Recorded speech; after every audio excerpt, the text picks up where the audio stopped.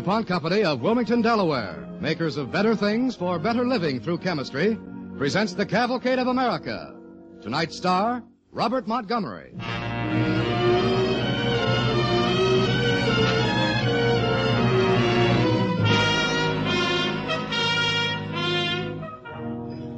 Our adventure began as a secret Air Force mission to inspect Pacific air bases in World War II. By way of preface, I wish one point to be understood. What follows is almost all out of memory. Therefore, the sequence of events may be rather uncertain. But any such discrepancies that exist are unimportant. My instinct then was not to remember, but to live.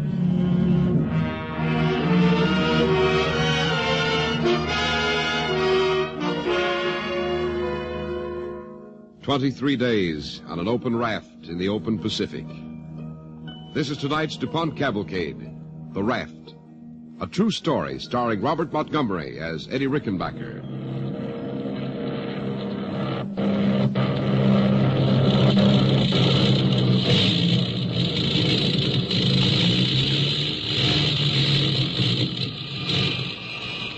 When the gas gauge of our plane hit zero, we quickly made all possible preparations for a forced landing in the Pacific.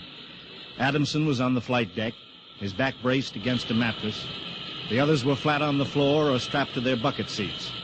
I held a parachute against my face to protect myself against flying glass. Very little was said. There was very little to say. At one point, Adamson looked up at me. Rick, I hope you like the sea. I think we're going to spend a long time on it. Here we go.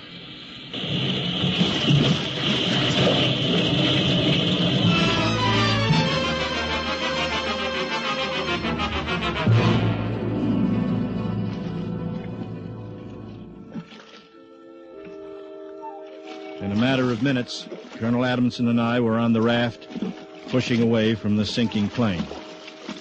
Rick. Yeah, Hans? Where do you figure we are? Well, by the time we ran out of fuel, I think we'd overshot Canton Island by a pretty good piece. I figure we're drifting towards the Fiji Islands. Or the Gilberts. Maybe. Japs there. Yeah, I know. I was thinking, Eddie. What? Heck of a mess I got you into. How do you figure you got me into this? Well, when Hap Arnold picked someone to visit the Army Air Force units preparing for overseas action, someone he could trust to bring him an honest account of how we stand, he figured you were the one who could fill the bill, and he asked me to carry the message to Garcia. We've seen a lot. We know a lot. That's right. Top secret stuff. Uh-huh. Eddie, they say the Japs have a drug. It loosens you up, makes you talk. Forget it. I've got my pistol loaded. Forget it, I said.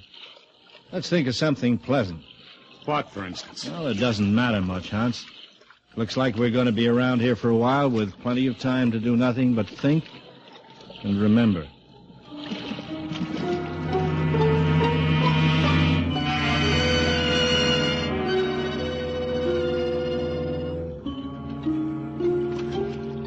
And so began our waiting. The sun went down swiftly. A cold mist gathered on the sea and the moon came up. Why I thought of it then, I don't know. But out of the shadow, out of the gloom, came a picture. Our old frame house on Livingston Street in Columbus, Ohio. The living room with the shades drawn. And 8 kids, strangely quiet. And then Mother talked to us. You will never see your father again. He's gone. But his spirit continues to live in all of you. Tried to be as good as he was. Always. Now we must not be afraid. Your father was never afraid. He had faith. He had faith in God, in himself, and in this wonderful country he came to many, many years ago. There's only one way to stop fear, and that is through faith. Mother. What is it, Eddie? I'm not going back to school. But, Eddie, you're too young to leave school. You're only 12 years old. We need the money, don't we? Well, yes. I'll go back to school when I can. Maybe work nights or something, but right now I'm going to get a job. We need the money. Eddie, I was just thinking. Yes, Mother? I was just thinking how little you look sitting there in your father's chair.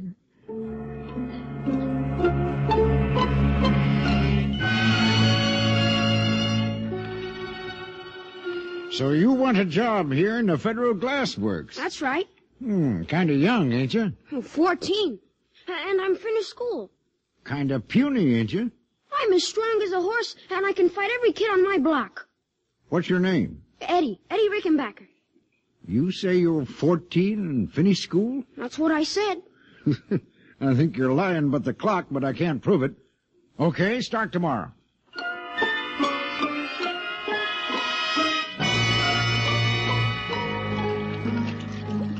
That was a long time ago. And now on a tiny raft on the Pacific, day dawned and brought a glassy, sizzling sea.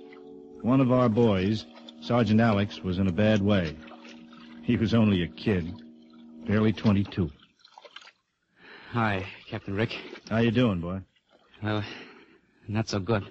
You're young. You can take it. Well, maybe, but... See, I'm just out of a hospital. Oh. Yeah, they yanked out my appendix. I was just flying back to Australia to join my outfit. Well, now you stick with it. Won't be long. Yeah, I know. Won't be long. Attaboy. You keep at it. You're a good gimper. What? Gimper. Well, what's a gimper? Don't you know? No. Well, never mind. Here, take my handkerchief and tie it over your face. It'll shade you a bit from the sun. All right. Thanks, Captain Rick. That's okay. And don't worry about me. I'll be, what you said. A gimper? Yeah. A gimper. A good gimper. Boy.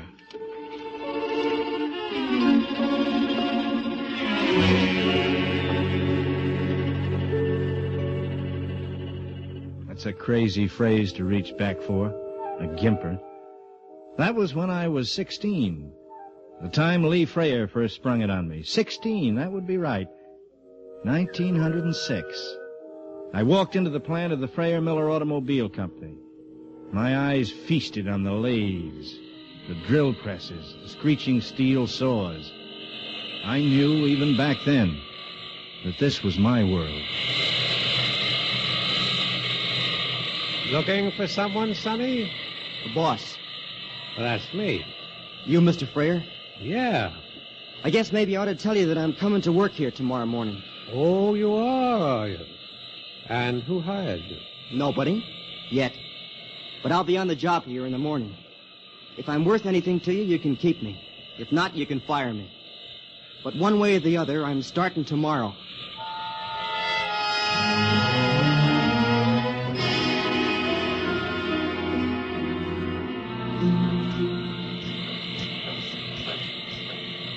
Hey, you. You want me, Mr. Freyer? So you were serious? Sure. Got a name? Eddie Rickenbacker? That's a pretty nice job of sweeping you were doing. Thanks. Tell me, can you do anything besides sweep? Well, I've been working for 2 years at the Evans Garage.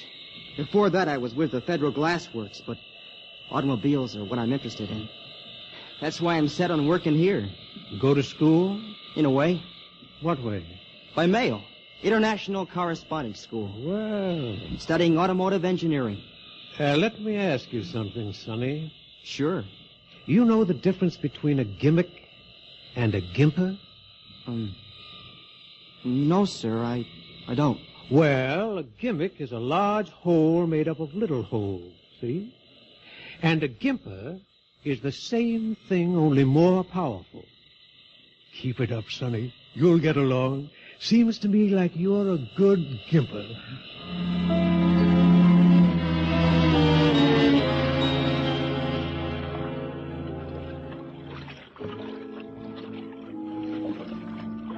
For 6 days, the raft hardly seemed to move. But by our watches, we knew we were drifting. Each morning, the sun rose just a little bit later. This meant that we were inching west and south. Towards what? We tried not to think of that. 4 oranges. Didn't last so long, did they, Eddie? Last them? Uh-huh. From this point on... From this point on, we'll have to feed off our imaginations. You dream up a menu, Hans. Come on, it's all on the house. Steak. Medium rare. A tossed green salad. Oh, no. No, you're too fancy. You know what I'd settle for? Tell me. Just a plain old malted milk.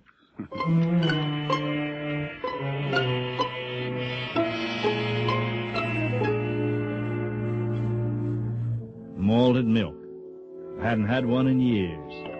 Never forget one I had back in 1907. A gangling kid perched on a stool at Schultz's ice cream parlor, and Lee Freyer walking in. Been looking for you, Rick. Oh, I'm just on my way to the shop, Mr. Freyer. Rick, you're not going back. I'm fired? No, but I think you'll want to make this change. How old are you, Rick?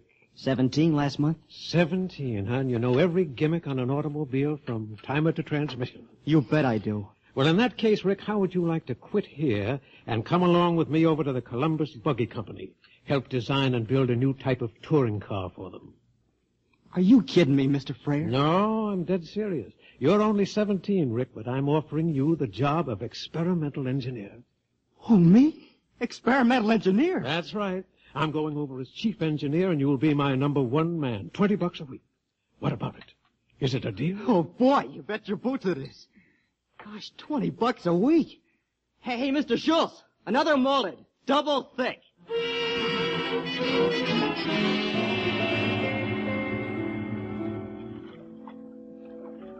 The 8th day on the raft was another hot, flat calm. It was a long time since those oranges. Didn't help our stomachs any to look down to see dolphin and mackerel and thousands of smaller fish. It was the afternoon of the 8th day that Hans read from the Bible. It was from Matthew, I think. Therefore, take no thought, saying, what shall we eat? Or what shall we drink? Or wherewithal shall we be... What's the matter, Hans? Don't move, Eddie. What? Shh. A bird, Eddie. Right over your head. It's going to lighten your hat. Don't move. It's on. Can you grab him? I'll try. Easy. Don't miss, Eddie.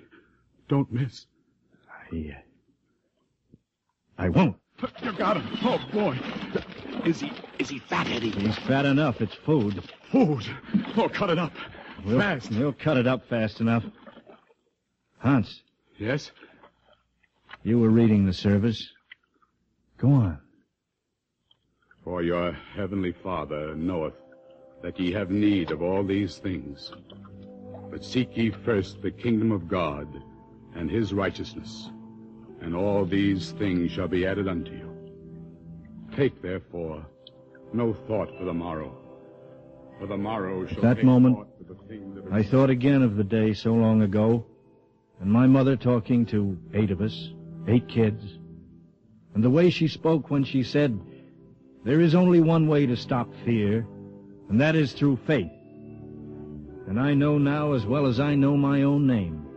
It was our faith in a supreme being that brought us that food.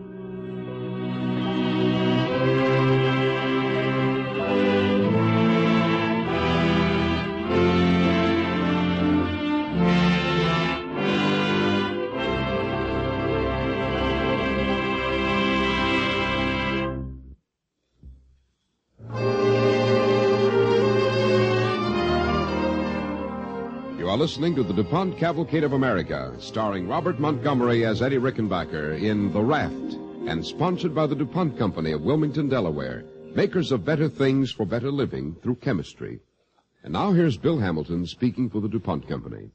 At the big furniture shows in Chicago and Grand Rapids this year, more than half the furniture shown was modern in style. Much of it was light in color, blonde. Blonde is the trade term for bleached. Furniture is bleached by treating the wood with a chemical solution containing DuPont Albone hydrogen peroxide. Albone does the job actually by releasing oxygen which combines with the coloring matter in the wood to form colorless compounds. As you and I would say, it takes out the color. Thus, a great deal of the handsome modern furniture that is so popular nowadays is made possible by another product of chemical science. One of the DuPont Company's better things for better living through chemistry. The DuPont Cavalcade continues, starring Robert Montgomery as Eddie Rickenbacker in The Raft.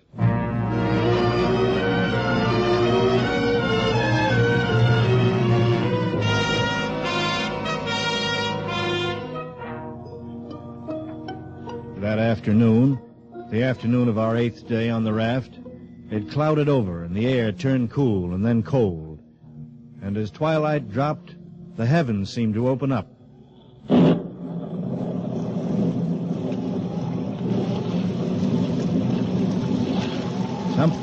Someone was on our side, all right.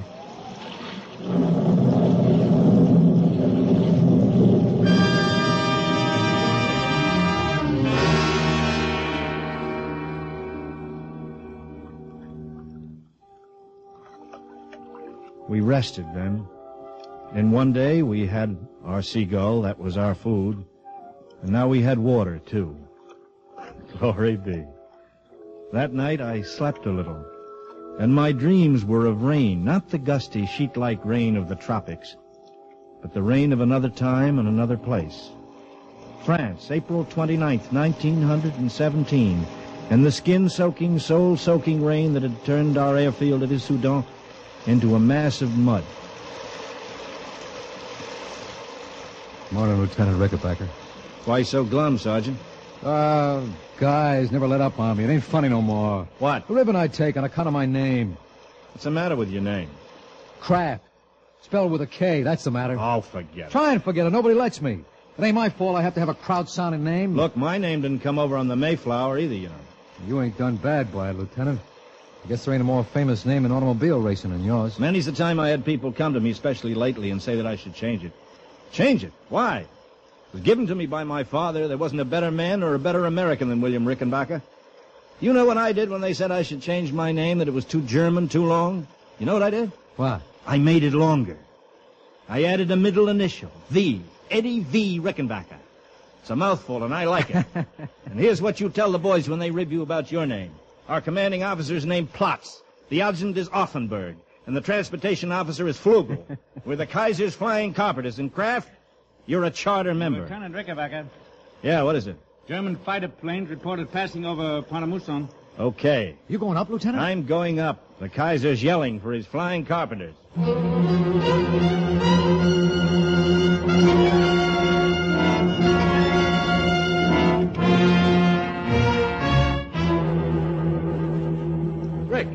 Hey, Rick, are you all right?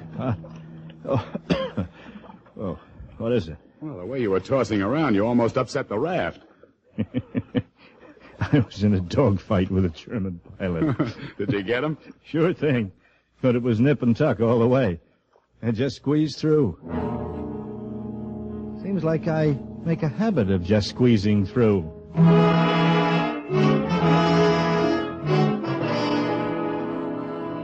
Eastern Airlines announces the departure of Flight 21. Flight 21, the Mexican flyer. Flight 21 now leaving from gate number 4.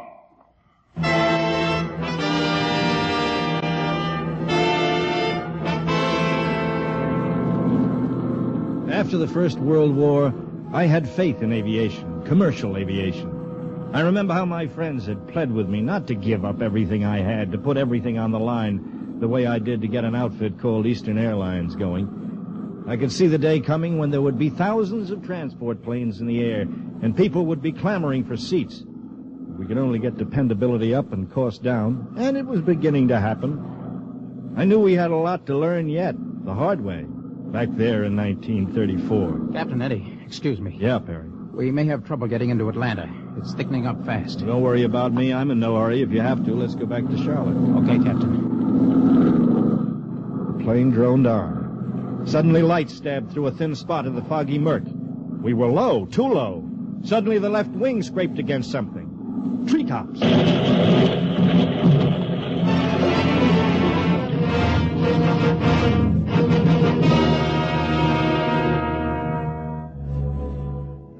Feeling any better tonight, Rick?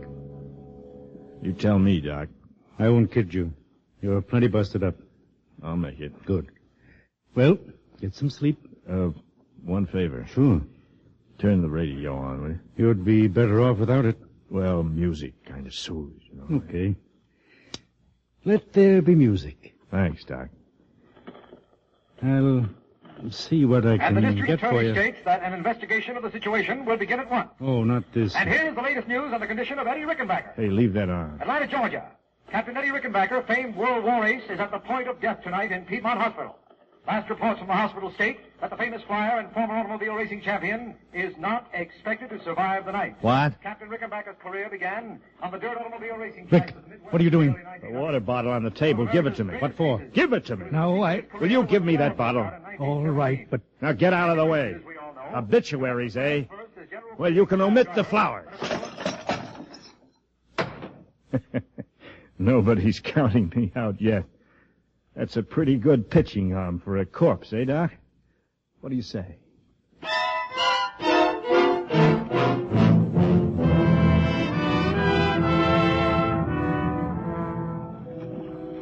On the 12th day, the 12th long day of waiting, 8 of us on 3 rafts on the long and empty Pacific. On the 12th day, a strong wind came up. It battered us mercilessly. Every rise and fall of the raft was like a knife cut. Sergeant Alex all that day kept mumbling incoherently in Polish phrases about his mother and his girl, Snooks.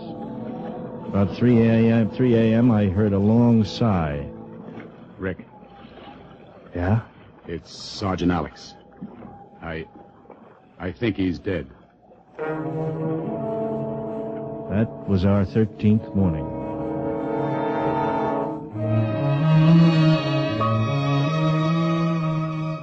I have hardly a clear remembrance of anything that happened during the next few days. Your mind plays all sorts of funny games with you when you're drifting aimlessly on an ocean and death seems very near. I remember gazing at the clouds, watching them take on the most fantastic shapes. Beautiful women, birds, elephants. The forms were so vivid, so concise, so positive that I felt I was drifting in some lost world peopled by long-lost souls. The 19th day dawned, heavily overcast. The sea was rough, and the whitecaps danced along the waves. I hear a plane. A plane. Listen. We watched it, flying low and fast about 5 miles away. We shouted, we waved our hands, we did what we could, but it flew off. And once again, alone. On the 20th day, we saw 2 planes. The sound of their motors was strong, resonant, and long after they disappeared below the horizon, the sound lingered on. They never saw us. There'll be others. We've drifted close to land, some kind of land. Must be. They flew right by. Maybe tomorrow we'll see one that won't go by.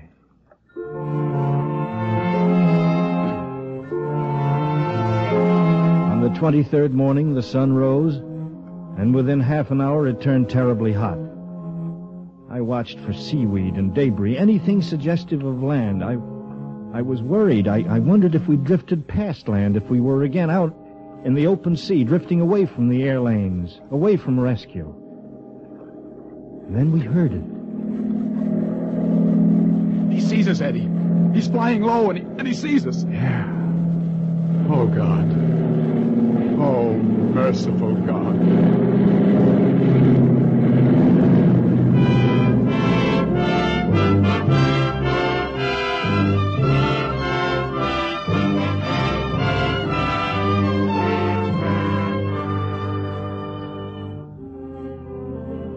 So ended our 23 days on the emptiness of the Pacific.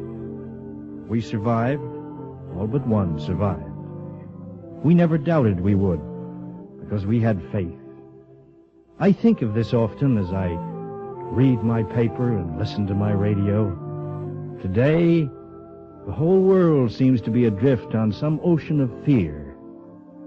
Yet I still have faith. We all must have faith. And if we keep that faith, we will survive.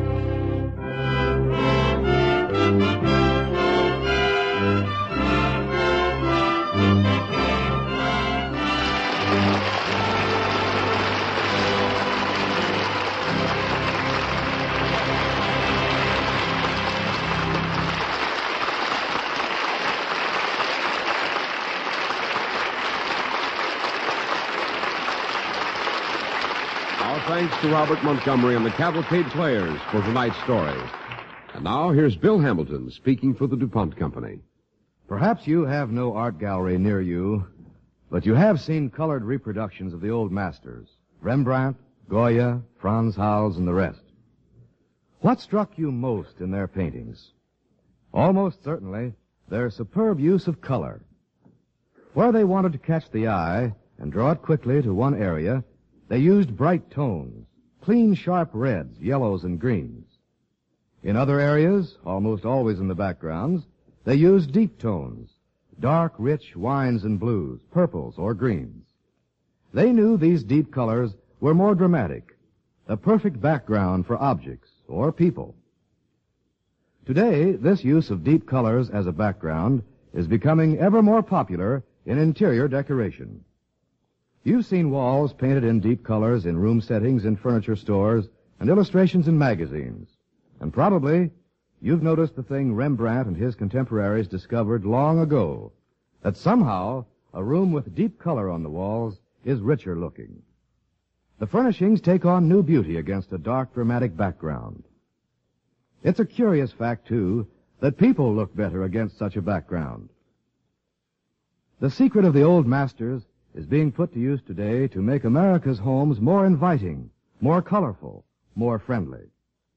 Perhaps you've thought of using a deep tone on the walls of your home. If you have, you'll be glad to know DuPont paint dealers are now selling DuPont Americana colors in flat wall paint. These are 9 basic colors which can be used just as they come from the can, or they can be intermixed easily and quickly to produce a complete range of 77 beautiful shades. Your DuPont paint dealer will be glad to show you the wide range of tones available in the new Americana colors, another of the DuPont Company's better things for better living through chemistry.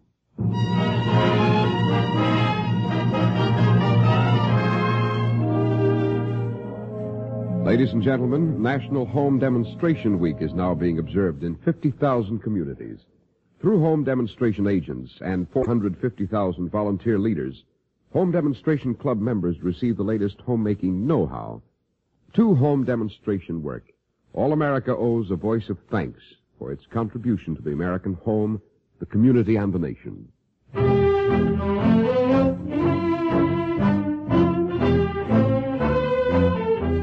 Next week, the DuPont Cavalcade presents 2 stars, Raymond Massey and Richard Carlson. Our play, A Duel with Aunt Rebecca. Be sure to listen.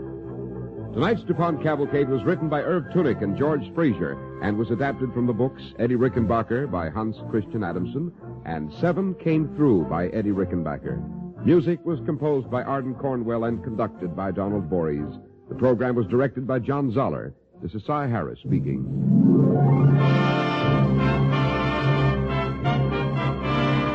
Don't forget, next week, Raymond Massey and Richard Carlson. Our story, A Duel with Aunt Rebecca. The DuPont Cavalcade of America comes to you from the Belasco Theater in New York and is sponsored by the DuPont Company of Wilmington, Delaware, makers of better things for better living through chemistry. Daddy has his troubles and they're all baby snooks. Listen on NBC.